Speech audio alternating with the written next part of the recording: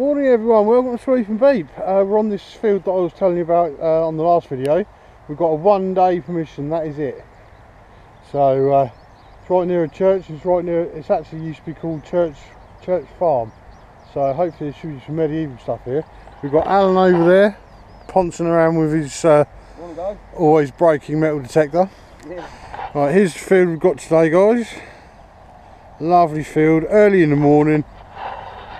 Not even 7:30 yet because we've got things to do this afternoon, so we thought we'd get some hours in as early as we could. So we're here, we're on it, close to the soil, and we'll talk to you later.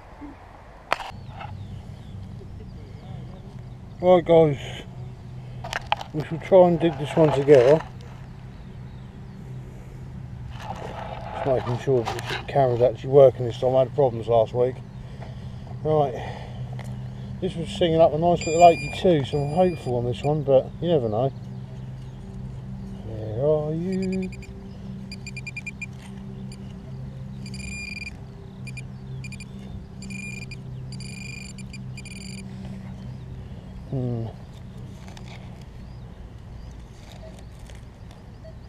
I really do not know.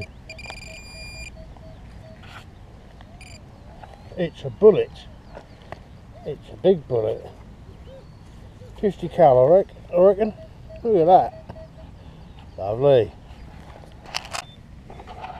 Alright guys, thought I'd share this one with you. I can see it from here without having to pinpoint it. I've got my first musket ball of the day. Nice. So basically it's 2 bullets to me. How many bullets you found, Al? None yet, just that button. Ah. 2 to me. Right here folks, we're off again. That's what it is. I did see it and I thought I'd show you again. It's another musket ball. I wonder if they're the same calibre. I'll have a look when I clean them up. Yeah, cool. There's 3 bullets. 3 to Alan's 0. Well, I thought I'd set you up for this one guys because it's an absolutely screaming signal. 49.50 on the simplex. See what we can find.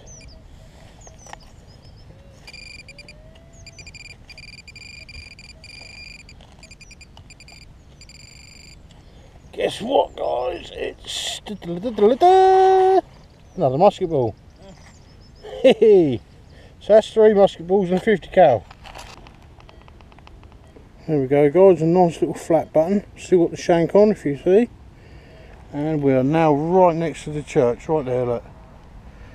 So we're working our way around the field. I think about 6 musket balls now, a 50 cal bullet, and now a nice little button. Wicked. And that is my second piece of silver for the day, guys. I'm hammering it over here. Alan ain't found nothing like this yet. Right, guys, we know what this one is. It's a nice little lead bag seal.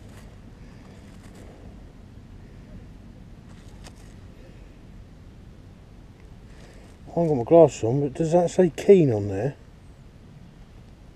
Wren or something like that. And on the back, it's got DS G. I don't know. I have to clean it up when I get home. Another one for the clean up, but yeah, another. We got told earlier this land's been hawked. Well, they haven't done very well, have they? Because the stuff I've found: 2 bits of silver, 3 musket balls, 50 cal round, and now bag seal. Look.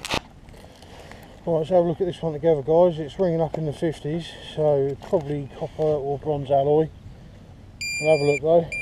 Never know, sometimes the machine does get full.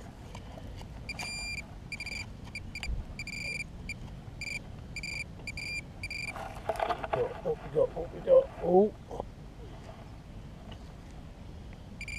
it's actually a lead button, so that's quite old, being lead. Yeah, quite cool. Too small to be a hem weight or a dress weight, so it's got to be a lead button. Nice. Just up guys, this little buckle, it's still got the root through it. It's actually quite cool. Oh, it's decorated too. That could be quite... No, not as early as I thought. 1800s. Nice. Feels not too bad for something that's been hawked to pieces. Righty ho, we seem to have found a coin, which I think is a coin. Oh, I dropped it.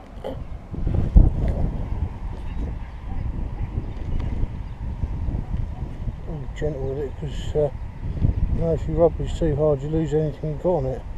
Well, I'll have to wait till the clean up, mate, because I ain't got an absolute clue what that is at the moment. Yes, my first coin today. Looks like a halfpenny, but I don't know from when. All good, carry on. Hey, another buckle. Oh dear, Alan, I hope you're keeping up, son. Well guys, this is just up. It's an interesting little doodad. I've got no idea what it is. Might be the front of a button or something. I'll have to clean that up when I get home and have a look. Seems to have some kind of decoration on the front, but I don't know what it is. I thought it was Croker Bell at first, but it's just not. It's going to be an interesting clean up. Hey! Let's have a sneaky record of Alan having a dig, shall we? Come on, what you got there then, boy?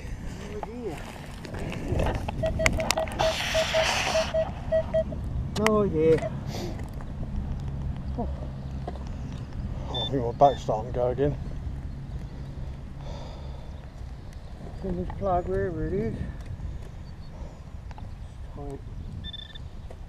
Definitely got the spine. Yeah, definitely buried somewhere in there. Oh, I don't want to about this. Probably near the surface. No. No.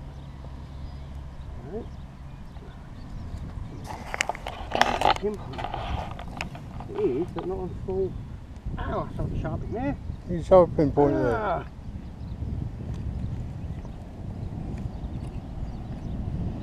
Use your other pinpointer. What was that? I saw it then.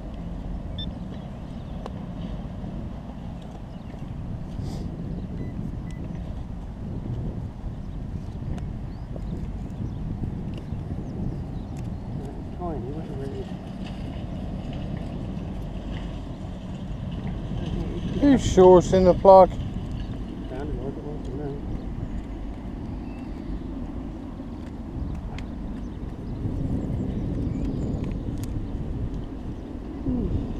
Here we go again.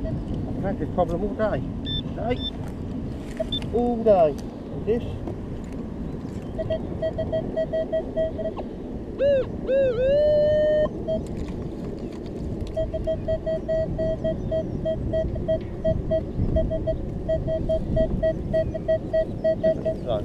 So you're not doing the cross technique.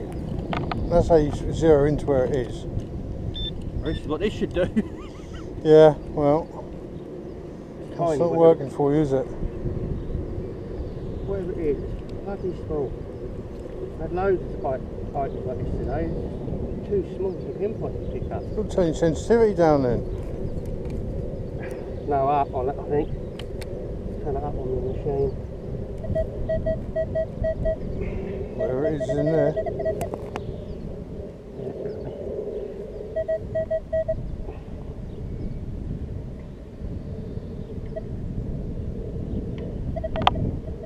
Ooh, what have we got? Oh, we've got a little hammy. Oh, you beauty. We've got a little hammy. Cross. Oh, lovely. Look at that. So I couldn't find it, mate. There you go, look. Catching up on the silverware. Wow.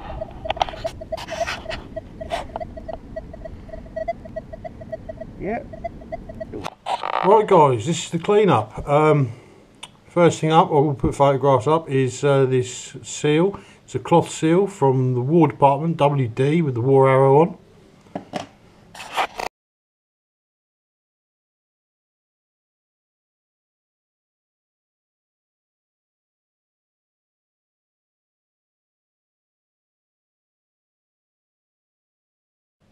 And the second seal we found is a Keen. It's got Keen written on that side and DSG on that side. Did a bit of research, and this particular seal was from a company from between 1903 to 1930. They used to produce mustard.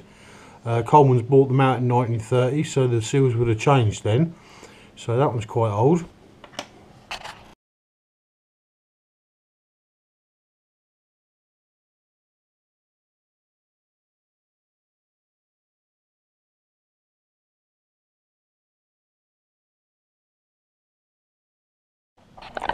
And we have this buckle that I found, quite a nice little buckle, not that old though, it's got this because it's pressed rather than solid. And there's this buckle, this is a solid one, probably a bit older, but it's got a nice little crack in it right there. And we move on to this. It's got a hole in it, so it's probably around someone's neck at some point. I don't quite understand why, but it appears to be a 1p token. You probably see it better on the pictures, with a coat of arms on the back, which is not the British coat of arms. So I've not been able to find out where that's from or anything like that, but I shall persevere.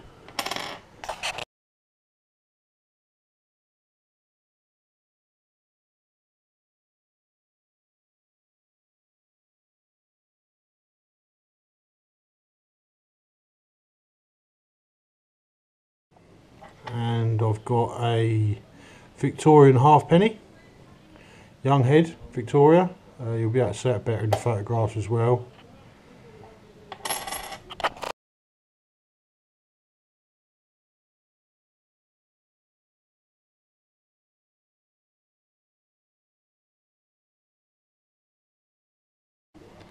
And we've got this, which I'm pretty 100% sure is silver.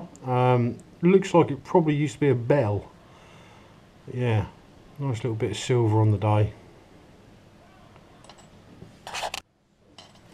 And here we have a silver plated cufflink. I know it's a cufflink, it's got a little chain on the back. See that? It's good, isn't it? Pity it's only plated though, that would have been cool if that was solid. And we have 3 musket balls. Well, I'd say they're probably pistol balls because of the size of them. I've got a musket ball somewhere else which is a lot bigger. Oops. This one has still got part of the sprue on it, so it hasn't been filed off, so it clearly hasn't been fired. You can see that bit right there. This one here has clearly been fired because it's got a big ding out of it right there. And this one is a little bit misshapen, so I'm unsure whether that's been fired or not. And we have a lead button. It's too small to be a dress weight or a hem weight. It's too small to be a curtain weight, so it's got to be what it actually is a button. Which some of these lead buttons actually are Tudor, but this one's got no decoration on it, so I'm pretty certain it's later than that. And here we have 2 flat buttons, quite nice. Both of them still have their shank on. See, that one and that one. Thanks for watching, guys. We'll be out again soon. I'm actually out again tomorrow, so hopefully I'll have another video up in the next few days. We're good. See you next time, guys.